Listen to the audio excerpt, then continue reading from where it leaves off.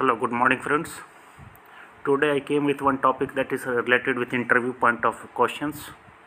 These are very important questions if you go for any type of LTE protocol testing exam or interview. This is very important questions.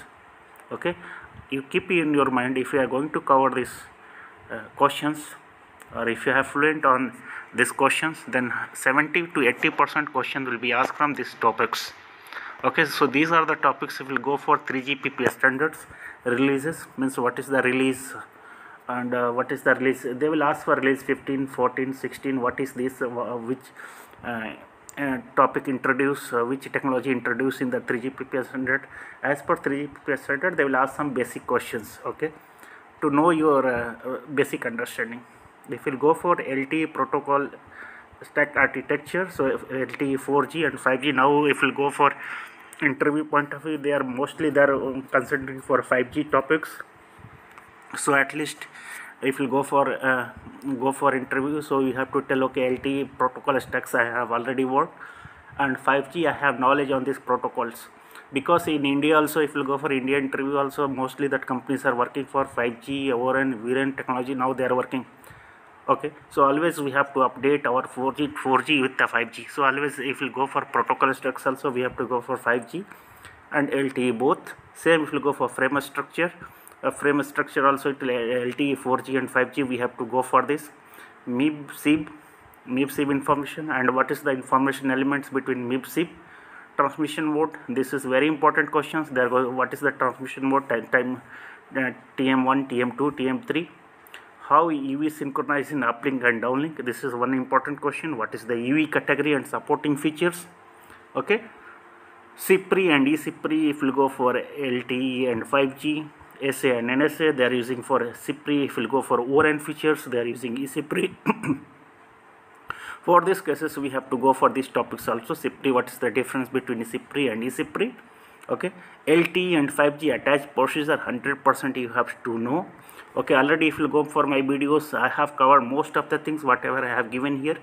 I have already covered 5 CPRI and eCPRI, how to use synchronized transmission mode, MIB SIB, and LTE frame structure. I have already given PSS and SSS also. I have given in the videos in Hindi topics I have given. Also, I will try to come out with the English part also with these topics.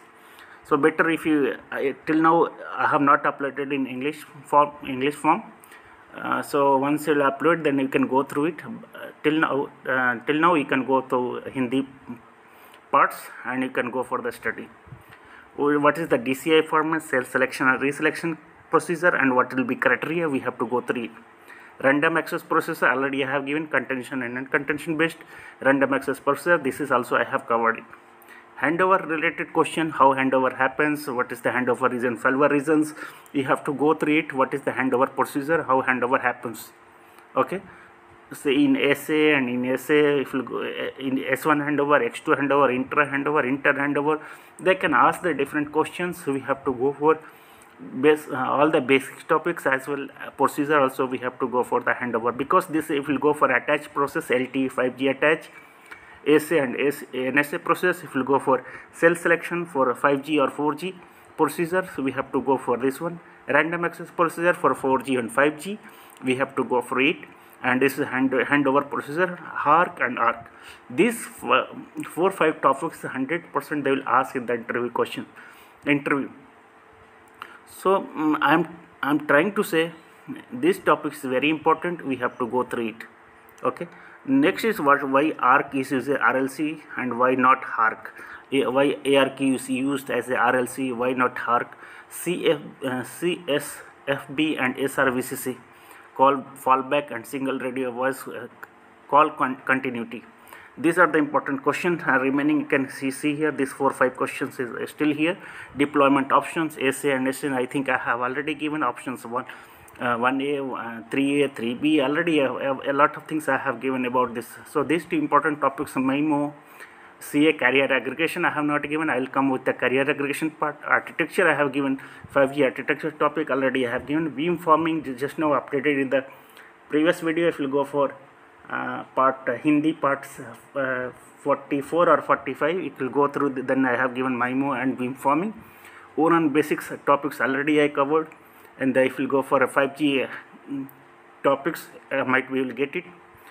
ORAN architecture, CDU, DU, CU, DU topics, all these things.